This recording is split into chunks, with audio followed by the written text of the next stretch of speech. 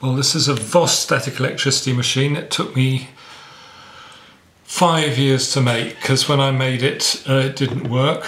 It's the simplest static electricity machine you can possibly have, and I didn't know why it didn't work, so I just left it on a shelf for 5 years, and last week I got it to work. So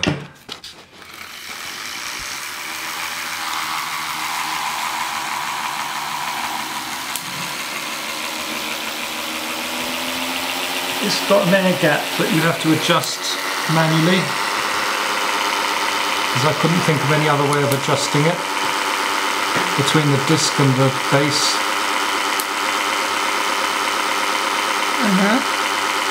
So that's not... Why do you have an air gap? Well, you just do. Where's the electricity going between? Is that happening between those metal? Yeah. Oh yeah, that's cool. So, it's got brushes and combs, okay? It's got 2 brushes, those 2 things that connect across... Which 2 things? That and that connect across the middle. What's that and that? That thing and that, I'm not going to touch them. Why not? They connect across the middle through that green wire. Okay, got you. And then it's got combs, which is that thing and that thing. What's that thing and that thing? They're bits of bent wire, very thin bent wire. Oh, right. Okay, so the difference between brushes and combs is that combs don't actually touch the disc, but these ones do because it's not working properly. Okay. So it's still got something massively wrong with it, but it is at least making electricity. So I'll take it to bits now to show how it works. Oh, incidentally, if you run it faster, it doesn't work any better because the brushes bounce because the What are you using as the spinning plate? A CD? Yeah.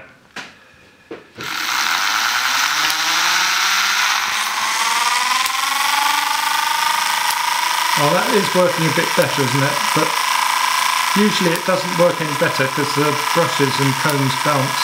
Is that because you're holding them down now, aren't you? I'm somehow stopping it from vibrating, yeah.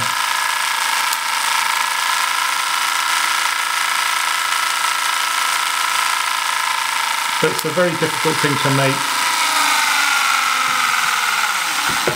Do you want to just point at what are the cones and the brushes now that they're not moving? Yeah, okay, that ought to be a comb. That one there. Comb, as in hair comb. Oh, I thought you said cone. Comb, yeah, and that is a brush. But the combs are in fact touching the disc, so they're brushes. First of all, what? Discharge it? Yeah, I've done that. So you do that by touching those together. Oh, right. With drinking straws. Then cut these off, and this is a piece of acetate underneath. I'll try and get that out.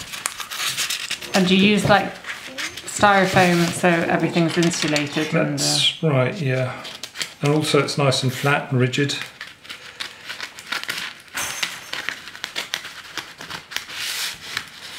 So I used a double thickness of acetate, but you don't need to. And I used acetate because it's see-through, so you can see what's happening. But any plastic will do.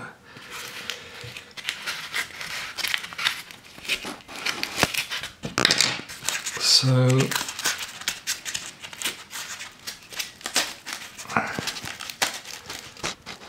now I have to bend that back to get that under there.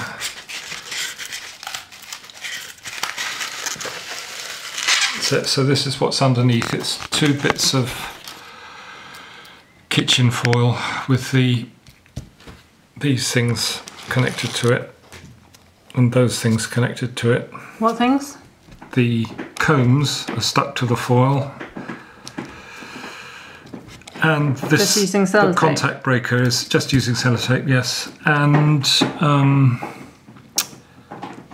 these shapes are cut, they should be cut so that they divide the disc into 4. So that should be a quarter of the disc, that sort of shape there, and that should be a quarter, but it's not. So that, you know, that needs remaking. Then underneath that, on the other side of the acetate, there's 2 bits of foil, and they create 2 different bits of foil? Yeah, on the underneath of it, and they create 2 capacitors that are joined together by this bit of wire.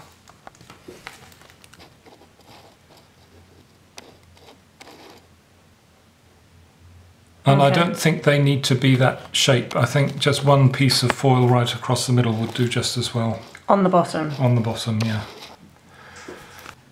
Okay. I need to make a new disc really, because that, as you can see, that disc is all scuffed, and the segments are the wrong shape. It should have 6 round segments, not however many it's got. Why?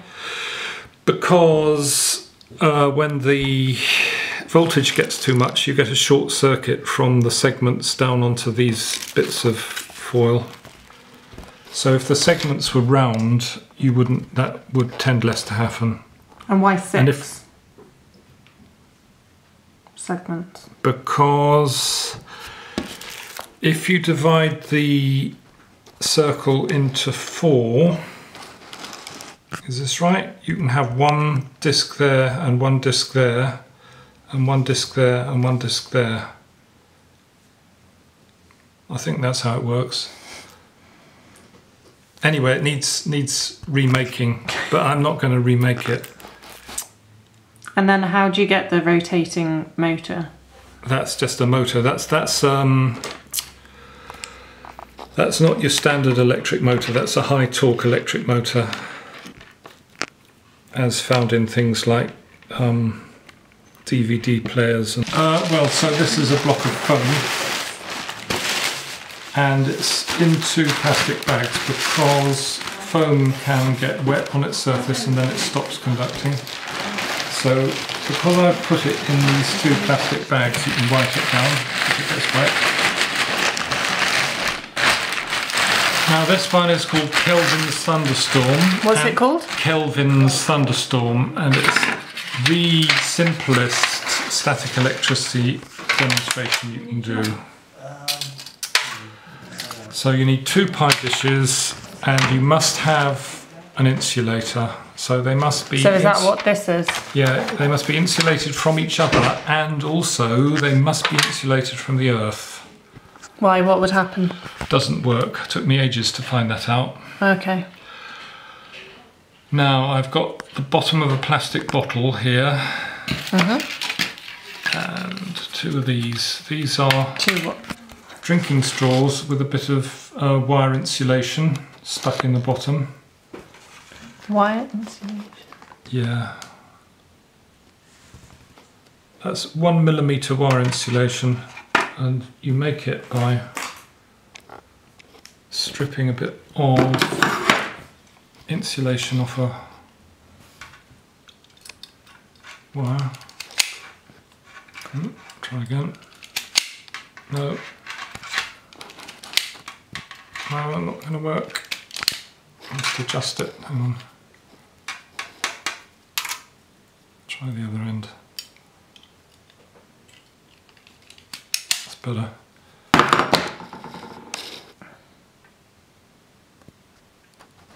So that makes a bit of tube with a 1mm hole in it. Oh, and that's what's at the end? That's what's at the end, yeah. Oh, right. Got you. So there are 2 requirements for this. One is that bit of tube that's very narrow, and the other thing is you have to have quite a big head of water. So that means that between the water surface and the tube has to be quite a big height. And if you do it like this... Why has there got to be such a big height? Because then you get a nice stream of droplets when you put water in. Oh, right, okay. If you do it like this, you can get that amount of head, which is about almost a foot. But you don't have to have a great big container. And because you don't have to have a great big container, you can hold it like that without straining your arm. Right. And that's really important because you need to be able to position this quickly and easily. Okay. So we've got 2 of them.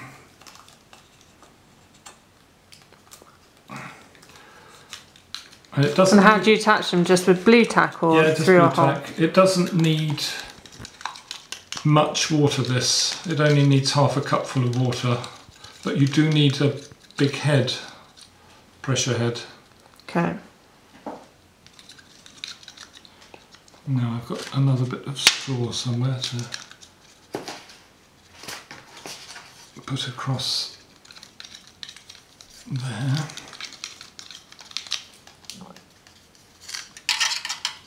So then you're joining them together?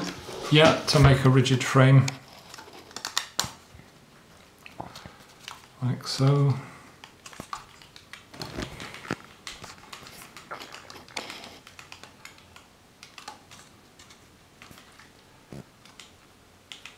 So now I can hold that really easily and position it wherever I want. 2 wires. And where are they coming from? They're coming from these foil rings. So there's one on that side. And that wire has to touch that dish. And then there's one on this side and that wire has to touch this dish. So they touch opposing dishes? Yeah.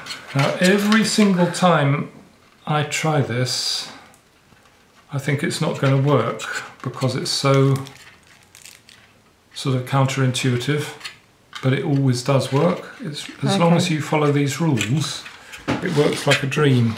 And the wires, yeah, so the wires are bare touching the... That's it, yeah.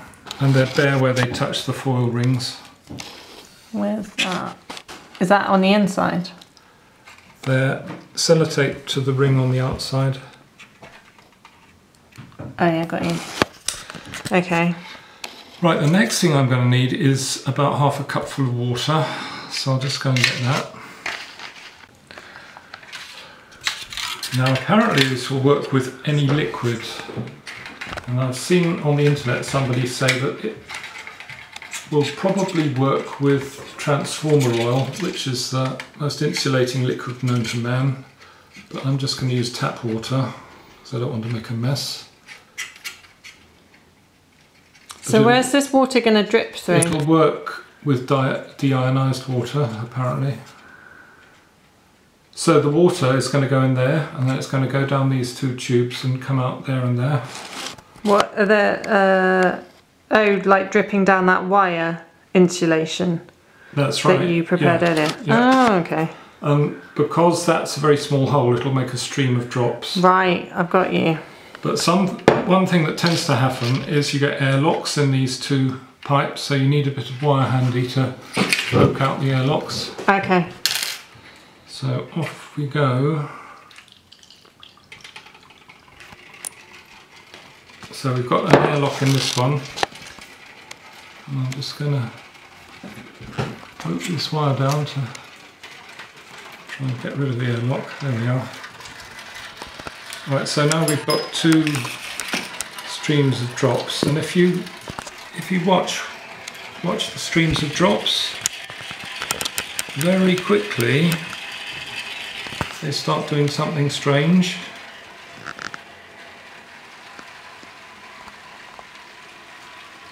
See how the streams of drops are spreading out as they go through the ring.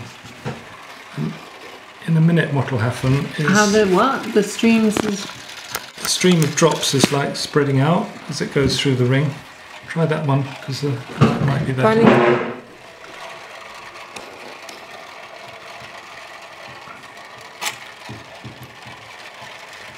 Oh, that's really hard to capture.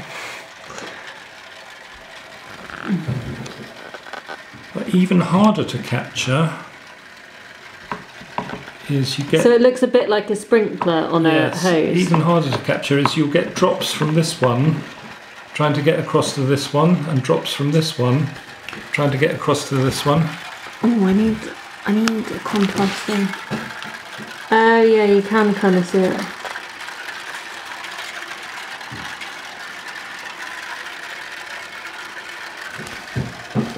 I'll put them a bit closer together.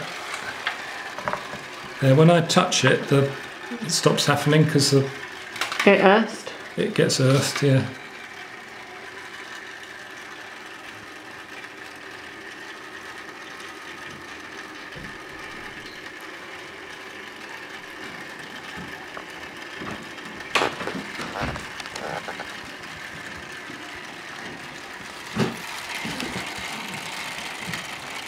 They sort of dance round when they go out the bottom of that. Yeah, it kind of looks like a waterfall a bit.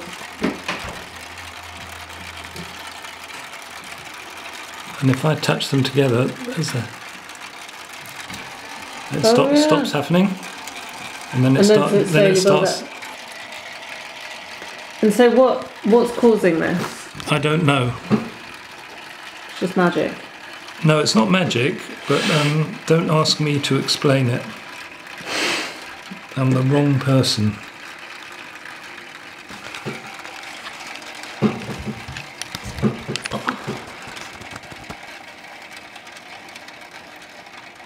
See how reluctant it gets as it gets charged up? It doesn't want to fall. Oops. Running out of water here. Yeah? I can rig up a contact breaker that actually shows it, the voltage building up.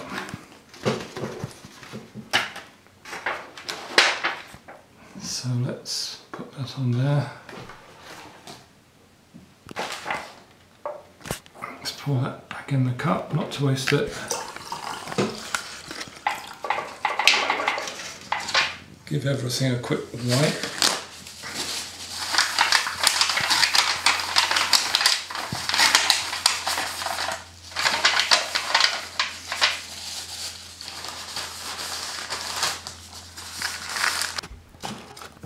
So is it just another of those? It's a foil ring on a piece of springy wire, and I'm going to blue tack it to the bottom of that pie dish so it can put it a bit more there, I think. So the blue tack's going to act as an insulator? No, the blue tack's holding it onto the pie dish, so... But does it let the electricity run through it, the blue tack? Yeah, the blue tack is pressing the wire against the pie dish. Oh, right, so you've got to make sure that the wire is touching the pie dish. Yeah. You can't just stick the wire into the blue tack. That's correct. Okay. So... same on this side.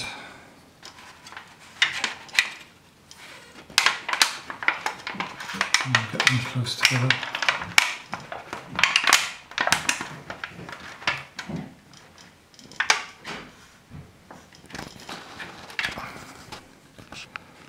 So let's get them.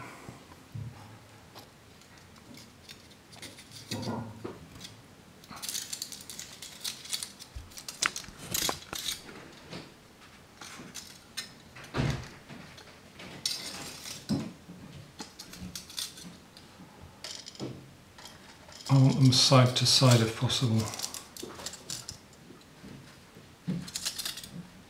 And is that just a ring of foil, or is the wire circling the foil too? No, it's just a ring of foil.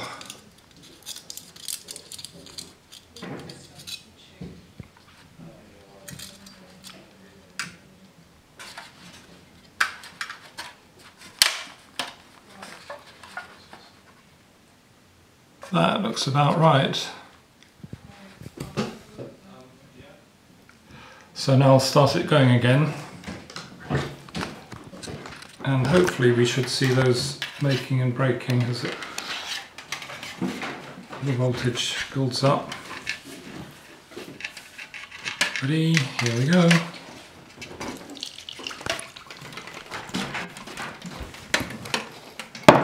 So we've got an airlock this side as before.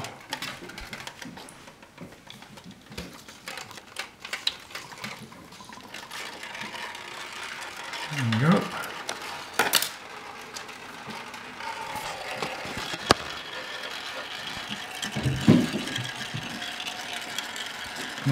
See them pull together? What? The two rings. As the voltage builds up, they pull together. They're attracted.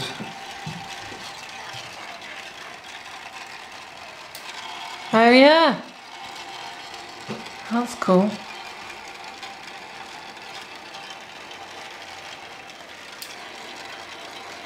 And so do they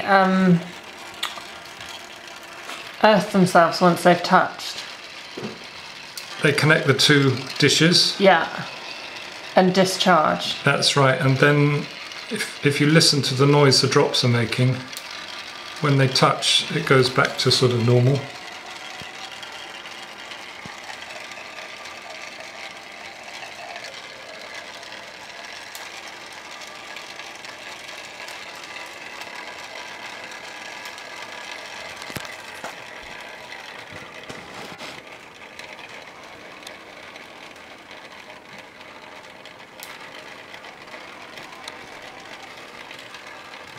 Still got an airlock, that one. Put more water in it. That's really cool.